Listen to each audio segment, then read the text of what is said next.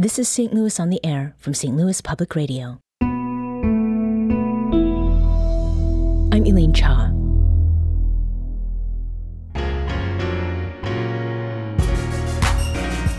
Sarah McCammon grew up in a deeply evangelical family near Kansas City in the 80s and 90s. Later on, she became a journalist, and when she was assigned to cover Donald Trump during the 2016 presidential campaign, her life experiences helped inform her professional career. After all, it was evangelical voters who helped solidify Donald Trump's road to the White House. McCammon is a national political correspondent for NPR and co-host of the NPR Politics podcast.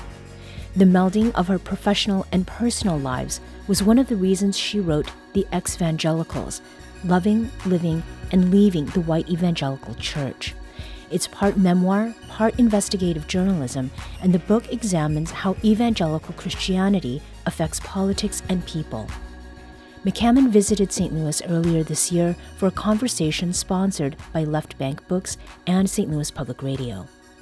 STLPR politics correspondent Jason Rosenbaum talked with McCammon in our community room. And for today's show, we're going to listen to their conversation, recorded before a live audience. We're here to talk about this extraordinary book. And I'm not just saying that because I was, asked to interview you. Like, this is one of the best books I've read in the last few years.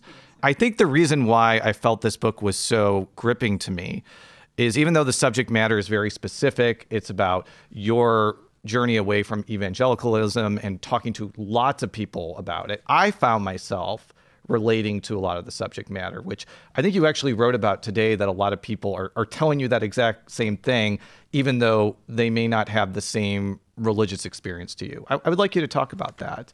Well, one of the themes of this book is just really trying to make sense of the world, and especially in a society where, we have this wonderful, diverse, pluralistic country that's made up of so many different cultures and religions and backgrounds. And how do we contend with our differences? How do we make sense of those? We all have our traditions that mean something to us and our backgrounds. And sometimes the things that we're told might not align with the things that we observe or experience. And so I think it is, a journey that many people can relate to, whether or not they grew up evangelical.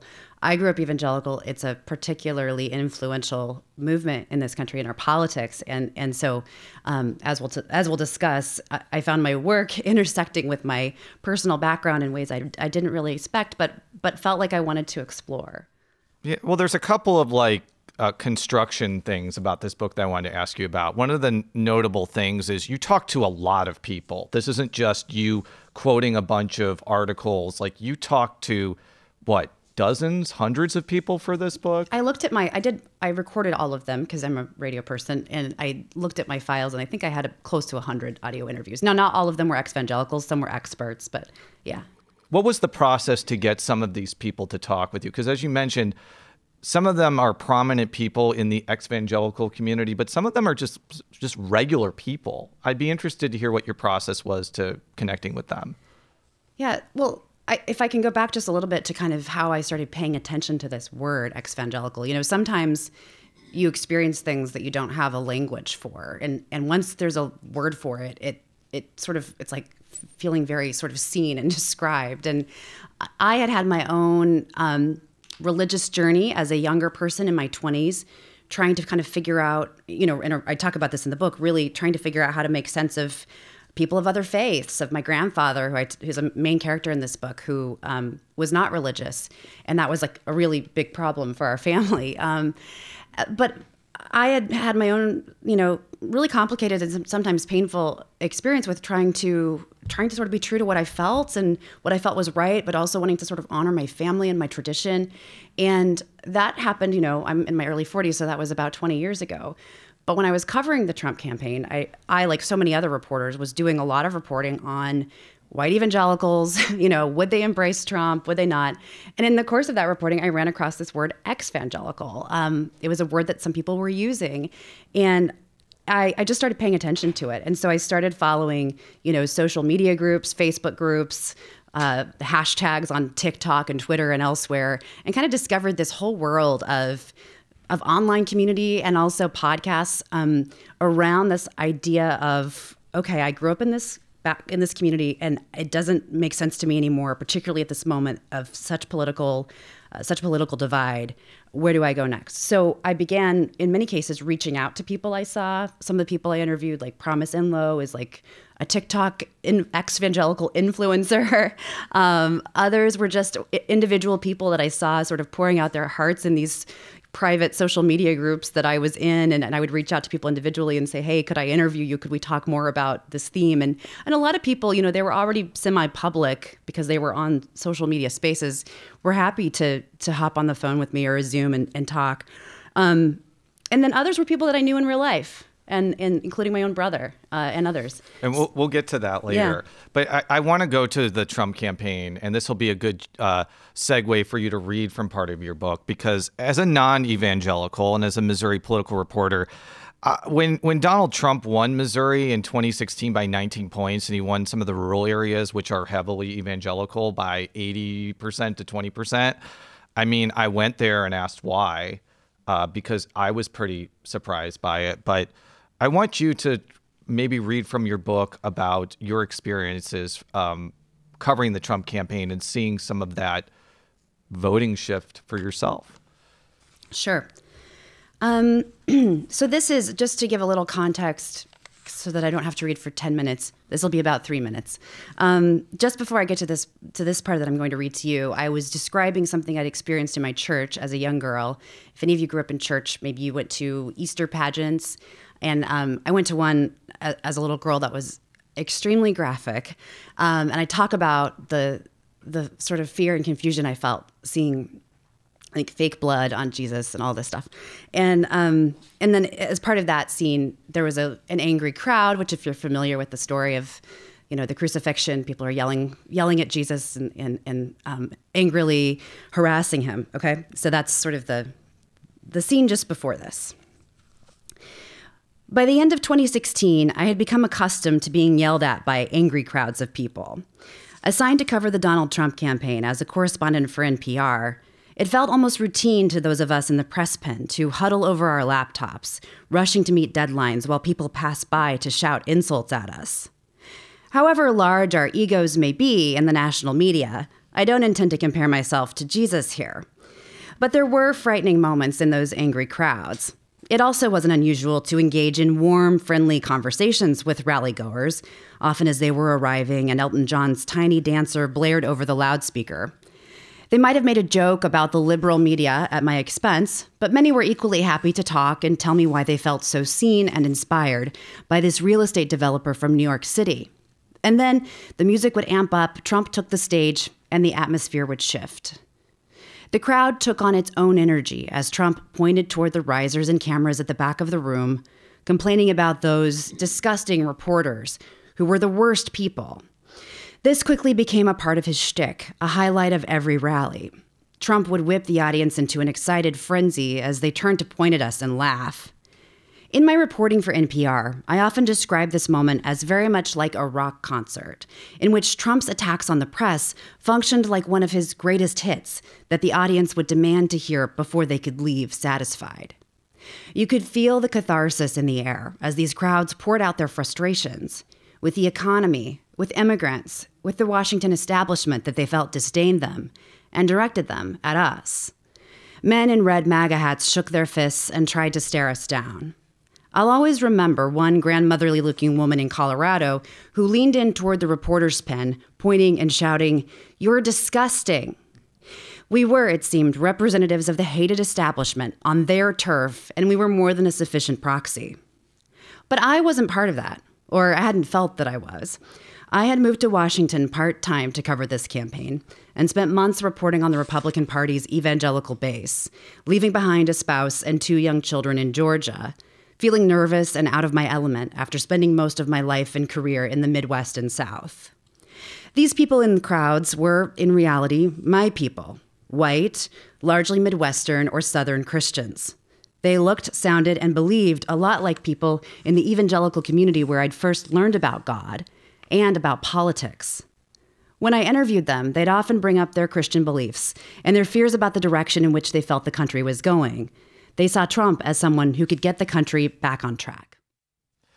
A side question for you. I've been to 3 Trump rallies, and I always found it very odd that one of the songs was Funeral for a Friend, Love Lies Bleeding by Elton John, which is an 11 or 12-minute song, which has... Did you find the track list... you probably heard the track list hundreds of times. Did you find it to be very odd? I mean, I don't know. It was just, I mean, some of it was kind of fun. It was like classic. It was, Beatles, or I think not Beatles, but Elton John, obviously, and Rolling Stones. But you hear it dozens of times. It becomes and white noise yeah, after a while. Yeah. My colleagues and I who covered that campaign would text each other when we'd randomly hear, Tiny Dancer in the shopping mall or something, and be like, oh my gosh. Well, to turn it back to your actual point, I appreciate. But I should just say most reporters have PTSD from campaign playlists, regardless of the politician. Understood. I think that the thing that I had a lot of trouble reconciling, which you talked about in your book, is, I remember the Clinton impeachment vividly as an older millennial, and how many people in the evangelical community and religious right called on him to resign, said what he was doing was immoral and wrong. And yet when Donald Trump came along, he's clearly an adulterer, and he is very coarse, and he has told just straight up lies all the time, it seems like a lot of people are willing to look past that. And I'd like you to kind of talk about that phenomenon, because you touch on it pretty specifically in this book.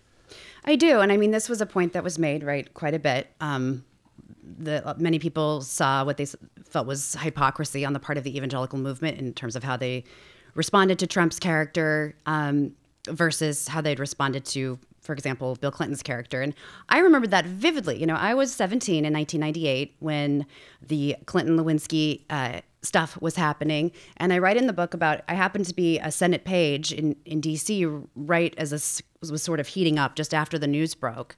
And I have such clear memories of people like James Dobson, who was the founder of Focus on the Family and remains an influential evangelical leader in the political sphere, but really started out as sort of a family psychologist type of person. Dobson and others being very vocally critical of Clinton and saying things like character matters. We have to have a president who exhibits moral character. And I mean, this isn't news, but I remember it so well because I was inside that world. And so then to fast forward to 2015-16 and to be covering the Trump campaign, I was just curious, how would my former community respond to this? And it was such a different response. And that really is kind of what the story was about that I was reporting when I first heard the word Exvangelical. I was interviewing evangelical women right after the release of the Access Hollywood video, some of whom were saying, look, this is a community that's talked about purity and monogamy and fidelity, and even this isn't too much. And I think there was a real sense for some of disillusionment and betrayal. And it seems like, and this is another thing you touch on, is the concept of biblical literalism, and how some people take some parts of the Bible and hyper focus on it, but then don't focus on other parts. And I think that really becomes pronounced when you're talking about the LGBTQ community, which is another big part of your book. It seems like not only for you, that was a big reason why you broke with the evangelical church, but it seems like a common thread about why others are. And when I say that, I mean the evangelical church's pretty strident opposition to the LGBTQ community. So I'd like you to touch on that. It is a major theme. And there's data, there has been for years now, really, that suggests that, younger evangelicals, even those who identify as evangelical, are much more accepting of queer people, of same-sex marriage. And so I think that is a theme I run across a lot in exvangelical spaces, whether it's because people themselves are I talk in the book about a good friend of mine who I remember since we were in, I think, kindergarten together, who, slowly, painfully came to terms with being gay, despite really not wanting to be because of the way he'd been raised.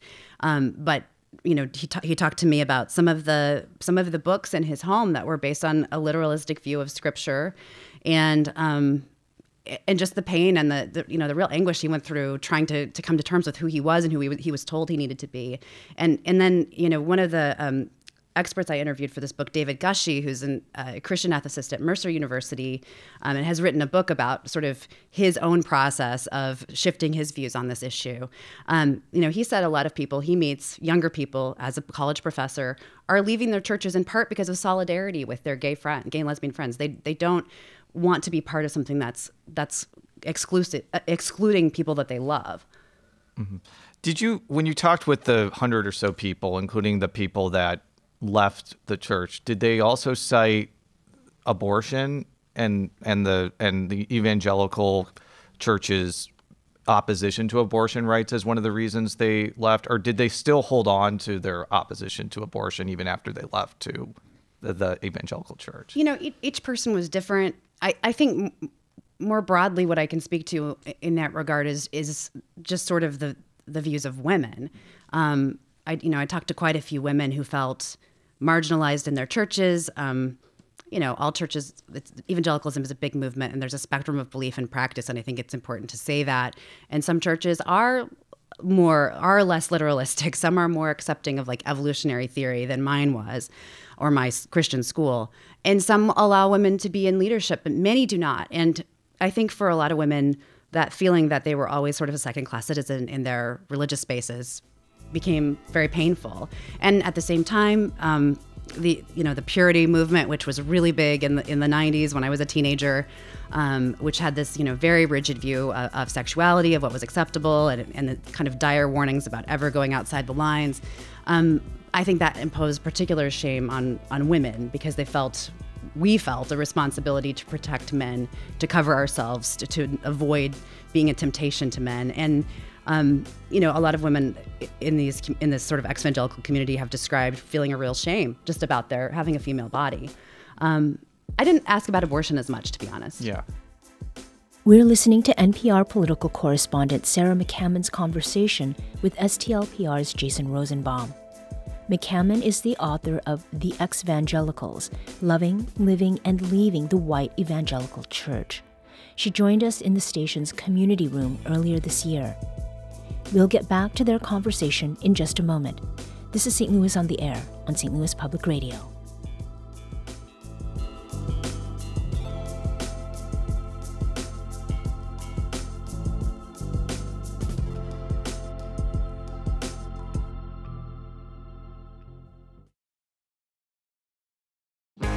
If you have a smart speaker, you have access to the entire world of NPR and St. Louis Public Radio. All the latest news and all the captivating stories. Activate our voices with yours by telling your smart speaker to play St. Louis Public Radio. Welcome back. I'm Elaine Cha. Let's return to Jason Rosenbaum and Sarah McCammon's conversation about McCammon's new book, The Exvangelicals, Loving, Living, and Leaving the White Evangelical Church. It was recorded earlier this year in St. Louis Public Radio's community room. I want to go back to what I also felt was the most striking part of the book, which was less about the political content, which was great. As a political reporter, I loved reading about it, but it was more about how evangelicalism is this all-encompassing culture where you went to school with other evangelicals, you socialized with them, you're expected to marry. And I think that you have another passage where you would describe that better than I can. Yeah, well, I'll set this up just a little bit. One of the chapters is called A Parallel Universe, and it really describes the ways in which my world was carefully curated. I went to Christian school, church on Sunday, sometimes in the middle of the week. Almost everybody that we knew was an evangelical Christian. We thought anyone who wasn't a Christian was going to hell, and that included even some people who would call themselves Christians. We were skeptical about Catholics. We were skeptical about mainline Protestants. It was a very narrow little box, and so. But one person who fell outside of that box was my grandfather. This chapter is called People Need the Lord, and I'm just going to read again in about 3 minutes from it. Dear Lord, I prayed, thank you for this food and for this day, and I pray that Grandpa will get saved. In Jesus' name, amen. Every night, the 6 of us, my parents, 2 sisters, my brother, and me, gathered around our antique wooden kitchen table, and someone prayed a version of that prayer for my grandfather. I didn't know much about him, only that his house was filled with interesting objects and artwork and books, and that he played classical music on the grand piano in his living room, that the kitchen smelled of garlic and sherry from his beloved cooking projects, and that he always had at least one cat lurking around the house. I knew that he was a brain surgeon, and I understood that was something we were proud of. But I couldn't understand why he didn't love Jesus, the man with the gentle face surrounded by the herd of fluffy sheep in the tiny framed painting on my bedroom shelf. What I did know was that Grandpa and my aunts and uncles were going to hell. Like everyone who didn't believe in Jesus, their souls were in great danger. We had to pray for them, my parents told us, and whenever we saw them, we had to be a witness, be friendly, respectful, and well-behaved, so as to show them the light of Jesus. Being evangelical meant evangelizing, sharing the news of Jesus with everyone we could before it was too late. And this was especially urgent for the people we loved most, our family. If they could see Jesus shining through us, they might be drawn to him and understand that they were lost in the darkness, and that if they would simply believe and pray to receive him into their hearts, they could become better people here on earth, and then, when they died, go to heaven with us. Though we feared an eternity of separation from our family members who would be in hell while we were in heaven, my parents seemed cautious about spending time with them while we were together here on earth. Grandpa lived only a few miles away, but we didn't see him much, mostly at holidays and major family gatherings. No sleepovers, no group vacations, no hanging out at Grandpa's house. We probably spent more time there for the few years of my life when my grandmother, whom I called Mima, was alive, but that's only a fuzzy memory of a memory. She was gone not long after my 3rd birthday. So on the occasions we visited Grandpa's house, I was on my best behavior. The stakes could not have been higher. My childish disobedience, even my failure to exhibit the joy of Jesus that should be clearly radiating from my heart, could cost my relatives their very souls. Carrying that heavy truth, I put on a smile. I want to continue on the topic of hell and the fun topic. And the fear of hell. I mean, I keep saying, like, one of the most striking parts of the book, there's more strikes here than, either baseball or labor unions, but that's my poor attempt at humor today. But I mentioned I was going to talk to you about your brother and how both of you went to therapy because you actually felt religious trauma and were so traumatized by your experience as growing up evangelical that you needed to talk to somebody when you were older. And I'm actually pretty curious about this after reading it. What is kind of the general thought of the evangelical church towards things like depression or neurodivergence or post-traumatic stress disorder? I mean, I think I can guess what their reaction is to those things, but I'd like to hear it from you.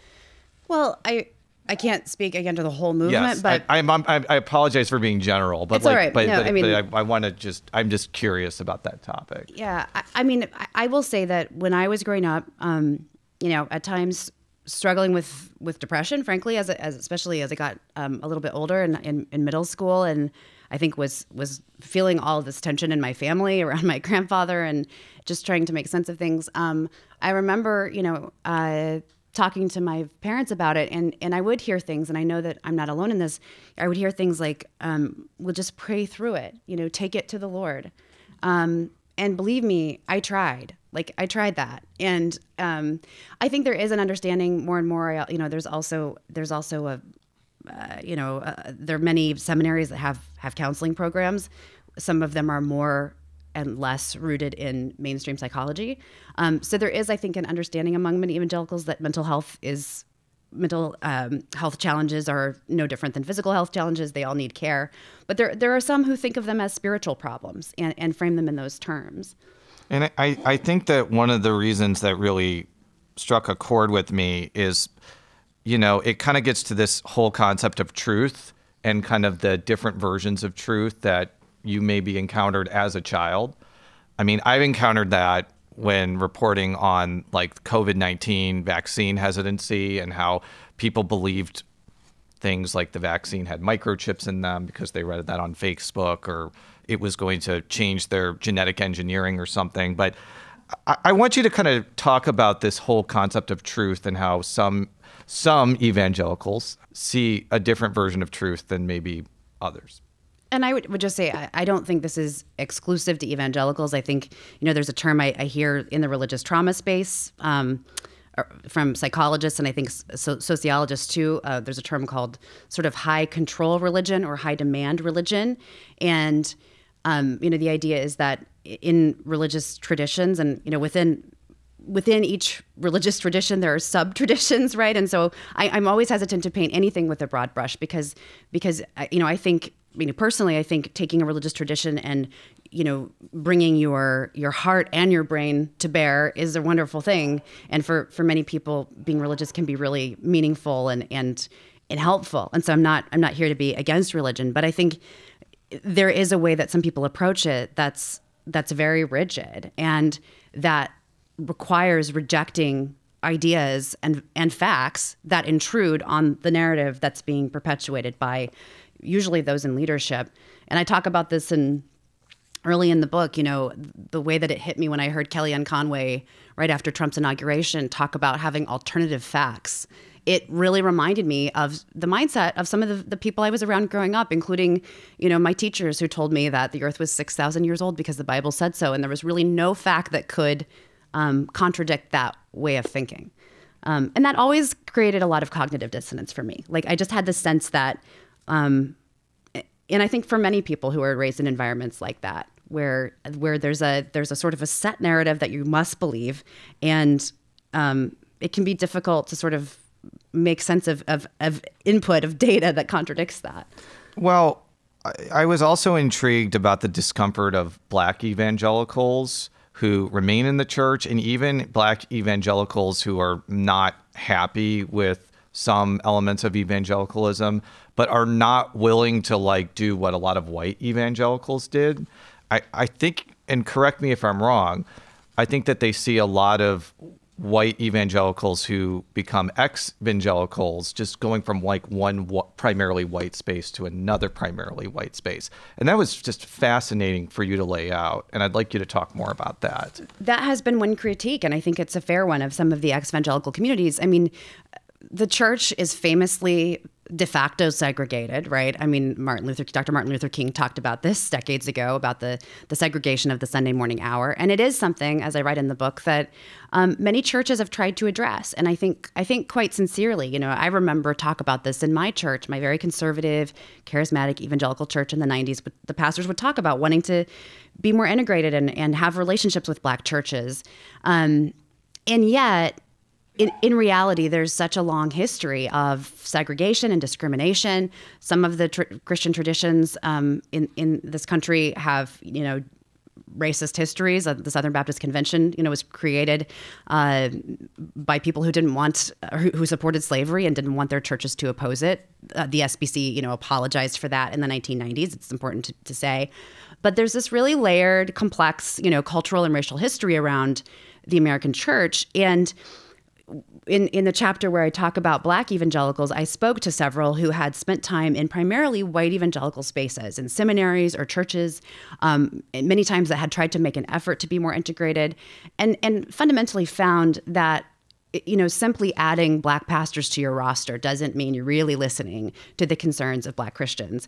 And this really kind of came to a head for some of them with the election of Trump, with the police killing of George Floyd, and even the COVID pandemic, just a sense that some of the churches that were predominantly led by white pastors were not taking some of their concerns seriously.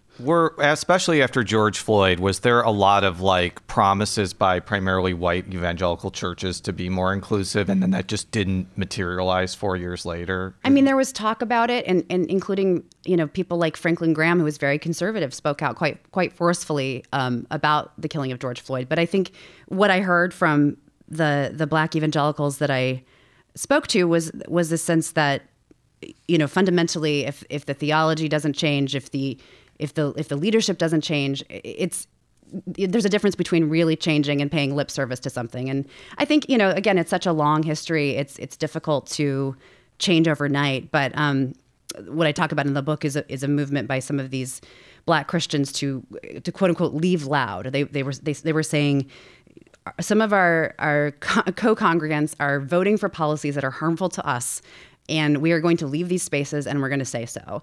And you know, Dr. Jamar Tisby, who's a historian and has a podcast and does a lot of great work around these issues, you know, he said many people in his spaces sort of talk about decolonizing Christianity rather than deconstructing, which is sort of a buzzword in some of these spaces. This idea that, you know, these traditions that have grown up with only certain voices platformed, and I would include male voices as well, as opposed to female, you know, that shapes the way that shapes what you prioritize, and it shapes what you think is important. So I will have several more questions for you, but I think this is a good point to turn to our audience and have them ask questions to Sarah. So raise your hand and we will get to you.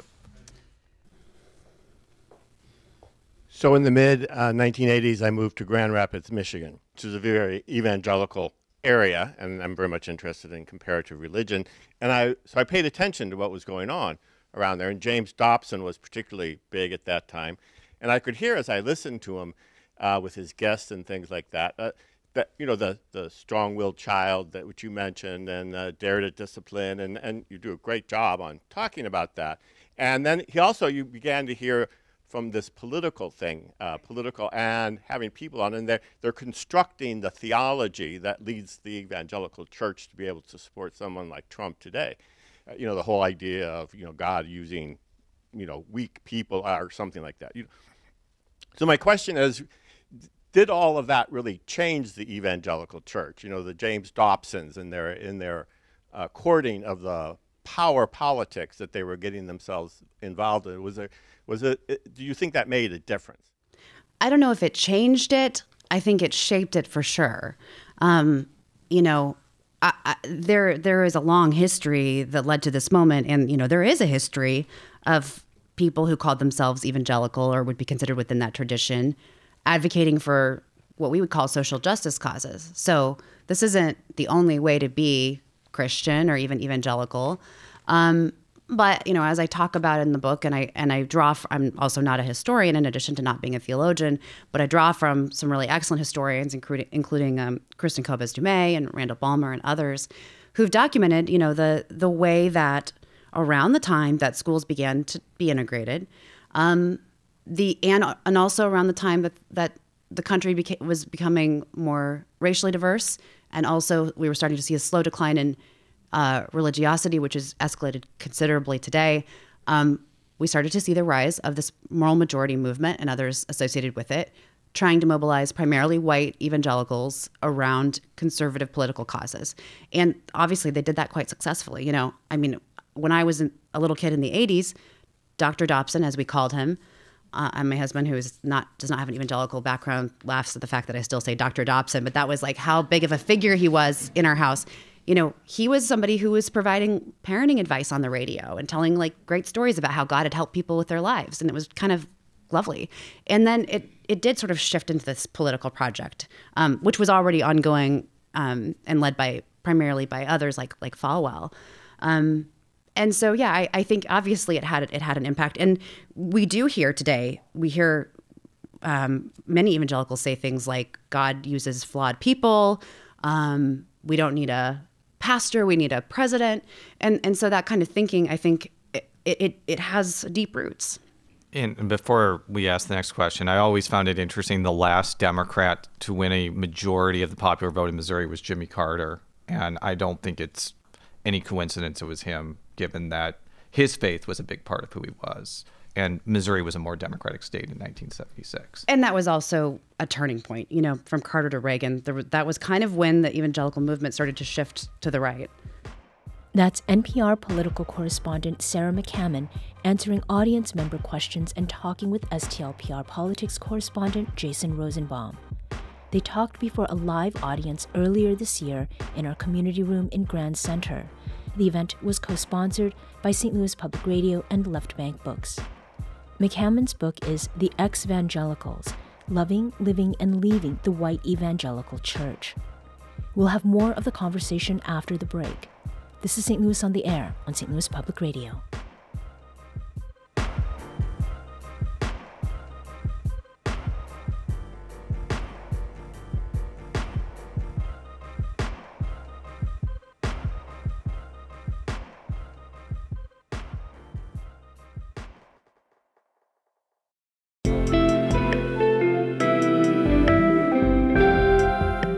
The Gateway brings you the day's news each weekday from around the St. Louis region and the state capitals in Jefferson City. Our schools are accredited. We don't need this bill. And Springfield. How many more years must pass before lawmakers see time is of the essence? I'm Abby Larico. Join me each weekday for The Gateway on the STLPR app or wherever you get podcasts.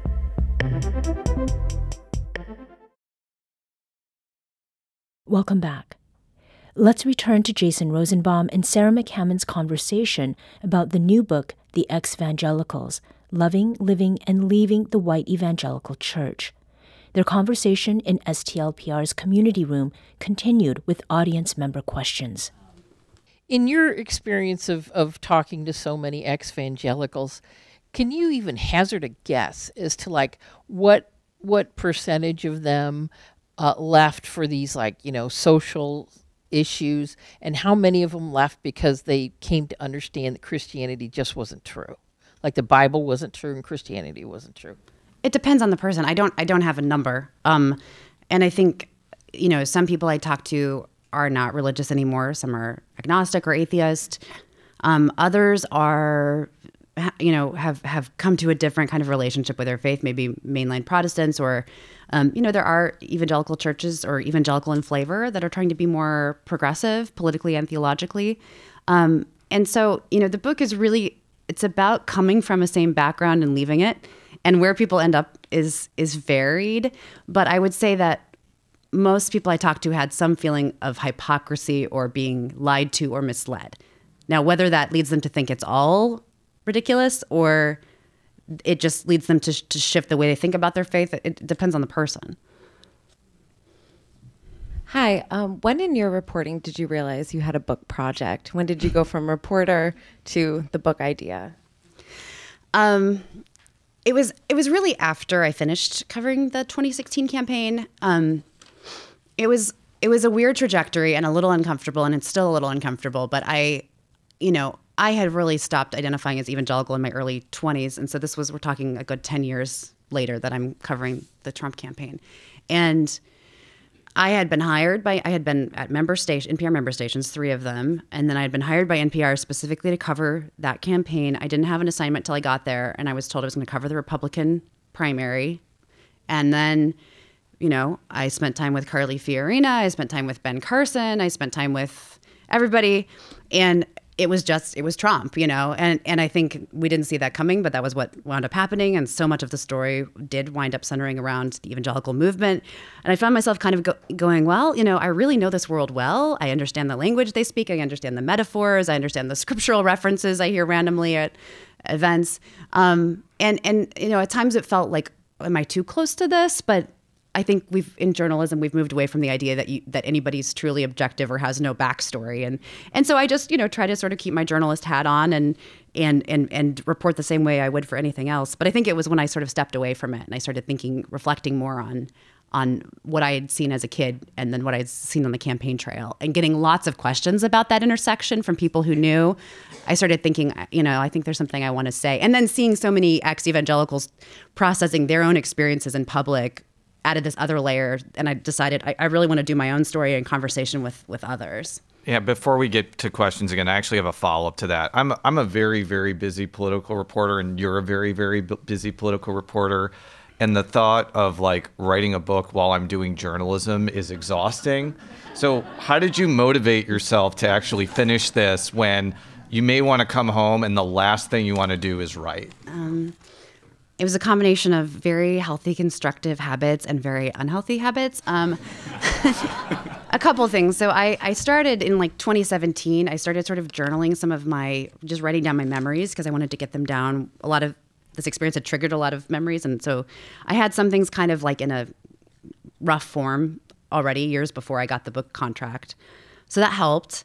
And then when I got the book contract, my editor, Hannah Phillips, without whom this book wouldn't have happened because she saw my proposal, totally got it, got the vision. Then I had to actually write the book, and we were talking one day, and she was like, "So, where are you gonna do next?" And I was like, "I think I'll do this for chapter 14." And she's like, "No, let's put together a calendar." So the short answer is a very rigid calendar, a lot of late nights, and then a lot of like Diet Coke and Haribo. Well, you've given me inspiration, although I don't drink Diet Coke. Continue.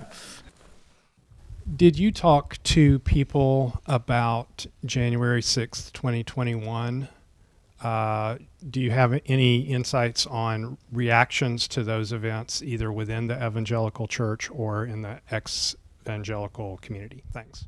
It came up. It came up as a concern, and it was really, for me, one of the reasons I decided to go ahead and finish the book proposal and do it, because I had been, my one concern was, as a journalist, you never want to say too much. I really try to keep my journalist hat on, and mostly in this book, I'm describing what I've seen and what other people have seen, and there's some analysis, but you won't find me telling you who to vote for, what party to support, what policies to support. I don't do that, or what to believe religiously. I don't do that. I don't want to do that. But I was thinking, as I was thinking about writing something that was so intertwined with my personal life, I was a little concerned about how to walk that line, and I just felt like when people literally marched toward the Capitol with crosses and signs that said Jesus saves, and then engaged many of them in an insurrection, it was sort of like, well, the dots have been connected. I don't have to connect the dots. They're right there. And I felt like, this was the time I wanted to say something. So for me, it was kind of a catalyst to go ahead and do this project I'd been thinking about for a while. I'm trying to remember a specific interview, but it's certainly something that came up. I mean, people I talked to were just like, how could these motifs and these ideas that we take so seriously be employed in this way? Well, if I can interject, this book is intensely personal. Like, it features details about your childhood, your teenage years, your relationships, your professional life. Was there any difficulty in incorporating so much of yourself into this book? Yes, absolutely. Explain why. I lost sleep over that. Like, how much should I say? How much should I disclose? I talked to my husband about it a lot, and also some of my family members. And not everyone's happy with the decisions I made, but I've had a lot of time to sit with it. And I narrated the audiobook in December, and had time. I'd had some distance from the manuscript, because really the last many months are just revisions and editing. And just going through it from front to back, I really felt like, I said what I needed to say. A couple things. I have covered so many issues as a journalist where people bare their souls for me. They talk to me when they're unemployed. They talk to me when they're having an abortion. They talk to me when their house has been destroyed by a hurricane. And I thought, I know the power of telling your truth. And I thought, if I'm going to do a book that is about why people break, often painfully, from their religious traditions, I needed to tell the truth. And so, unsurprisingly, some of the things that caused me to make that break were very painful, and I do talk about them. But I think I feel okay about it mostly. Yeah. One of the things that I observe in evangelicalism is a history of homiletics, of preaching that can be very strident, sometimes yelling, fear in the preaching that is a way of manipulating people. And when you were mentioning Dr. Dobson, one of the things that came to mind was also a transition between the Dobson kind of radio and the Rush Limbaugh kind of radio, and the sense in which the stridency, the almost abusive, angry man voice that was sort of a subtext of preaching in a lot of my experience sort of became a national conversation.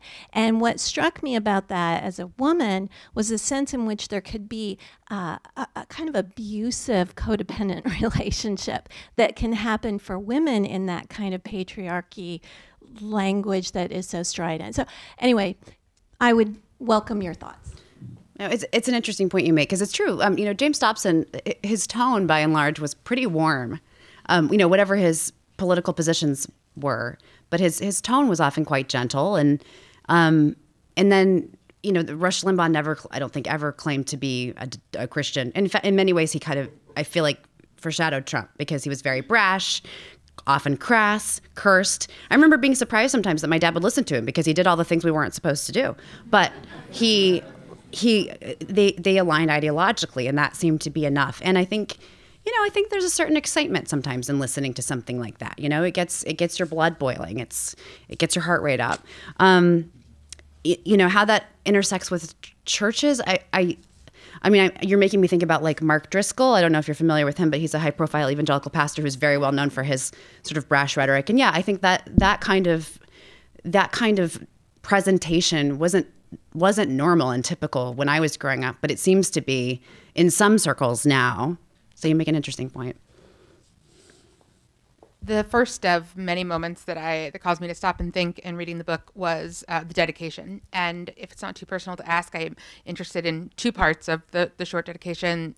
The first is that you mentioned your kids, and I've no shared experience in religion at all. But what I am is a parent of kids like you are. And so I'm interested in how, having grown up in a way that restricted your ability to kind of be a free thinker has influenced the way you encourage your children to kind of explore their worlds. And then the second part of it was an acknowledgement that as a parent, we're doing the best we can. And it struck me because I have to think that would be extended by you also to your parents in a way that I think might be hard to do given how their choices have impacted your life. So if you'd speak to either of those things, I'd be interested. Yeah, I dedicated the book to my children and to my husband and to my former spouse. And I said, in the front, I say to my children who remind me that parents are doing the best they can, because I think that's an important part of this. I mean, I say plenty of things. I had to talk about my parents to talk about my childhood. That's inevitable. I didn't write the book to offend them or hurt them, but that's part of the story. And I do think that many people in the rank and file in these communities are just trying to figure out how to live well. They want to raise. I mean, so much of the literature that people like James Dobson and others produced talked about raising children who would turn out to follow God and would turn out well. And, they wanted healthy families, and those are good desires. As far as the second part, I think, there's a chapter on parenting, and one of the themes in talking to people who've left highly structured religious environments is that when you become a parent, then you do have to figure out what to do with your kids. And, that's something I have kind of complicated feelings about. I had my kids baptized in the Episcopal Church because it felt like a place where they didn't care too much what I actually believed, and it was a way to sort of bring them into, sorry if I'm slandering Episcopalians, but it seemed like a place where it was okay to to be uncertain, and I felt welcomed. And I wanted to bring my kids into the Christian community, but in a way that felt acceptable and authentic for me. And so I did that. But we're not nearly as observant as I was growing up. And so, but it's been interesting to see them. They're growing up very differently than I did. And I think they don't seem stressed out about the things I was stressed out about. They seem pretty happy. And when we do talk about the big questions, I just try to be honest and tell them, this is what I was taught. This is what I don't know. Because I don't know what else I can do. I don't want to lie to my children about what I think. Well, I have one more question for you before we let you go. And it's mentioned in your book of how, I don't know if this was your experience, but a lot of evangelicals are shielded from popular culture, and they kind of are in their own evangelical pop culture. I'm curious, when you were younger, were you allowed to see Joseph in the Amazing Technicolor Dreamcoat? Or No. was that banned because it's the Old Testament? Oh, the Old Testament is fine, but it was I think it would have been unscriptural, like not an accurate depiction. It was blasphemous or something like that? Yeah, something like that. Yeah. And it's funny, like the kids I grew up around, some were parents were more lenient than mine, not many were less lenient, but there was, Focus on the Family has like whole columns like telling parents what's okay to watch and what's not. And look, like, I'm a parent. We all have to protect our kids. I am sympathetic to that. But yeah, for me, there was kind of a distant relationship to pop culture. Well, everybody give a round of applause for Sarah.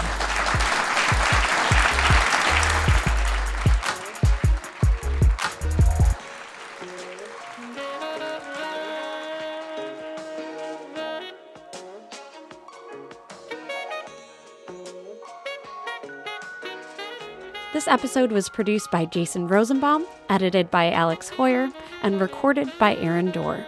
Our executive producer is Alex Hoyer.